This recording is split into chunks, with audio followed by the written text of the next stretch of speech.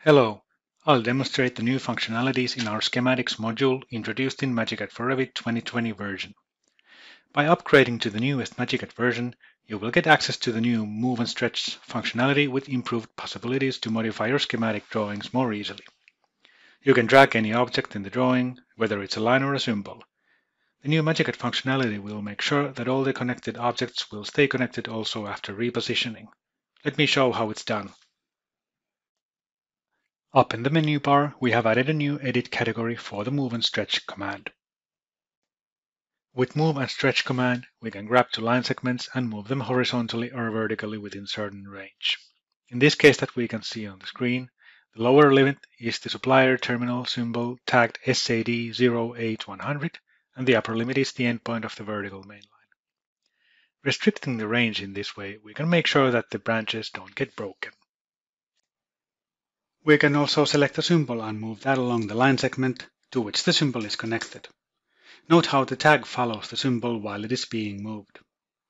We can take reference points from existing objects for accurate positioning in order to have the symbols aligned with each other.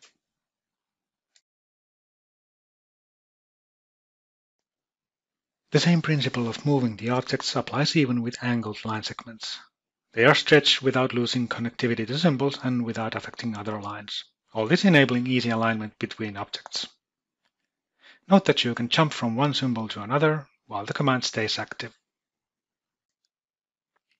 In addition to Move and Stretch, the new MagiCAD version introduces a new tool for a better handling of situations where the symbol is linked to a device in the model.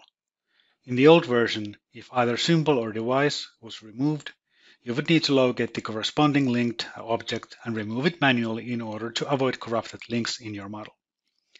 With the new tool, Remove Objects, that won't be necessary anymore.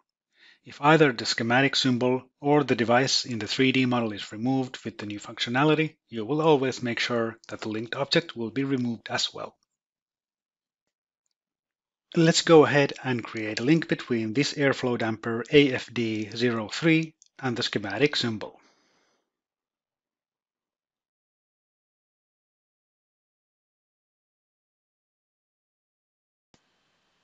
Why not also add the Remove Objects icon into the Contextual tab to base up the process? This can be done under MagiCAD Setting, Appearance, Configure Contextual tab.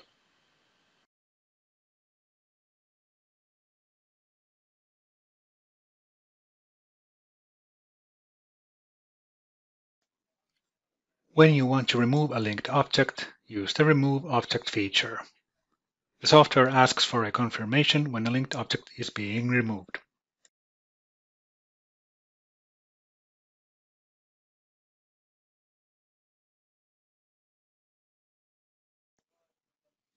Under Settings, we can also decide to remove linked objects automatically without any confirmation. Check the box and the confirmation pop-up does not appear anymore. Removing objects works both ways, meaning removing symbols affects the 3D model.